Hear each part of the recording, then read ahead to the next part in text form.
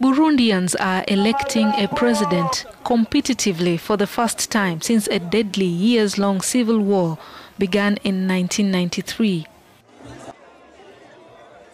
They head to the polls drowned in deep economic crisis and in the face of coronavirus, of which 27 positive cases have been reported.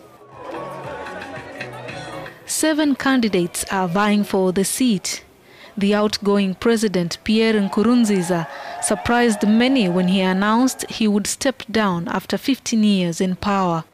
But his critics believe he will remain influential in the political sphere. The ruling party, CNDD-FDD's flag-bearer, Evariste Ndayishimiye, is perceived by some as an extension of the outgoing president. The opposition, led by Agathon Rwasa of the National Council for Liberty, will have its work cut out if it wins. With a population of 11 million, Burundi is classified by the World Bank as being one of the poorest countries in the world, and it is also one of the most divided nations by inter-ethnic conflicts.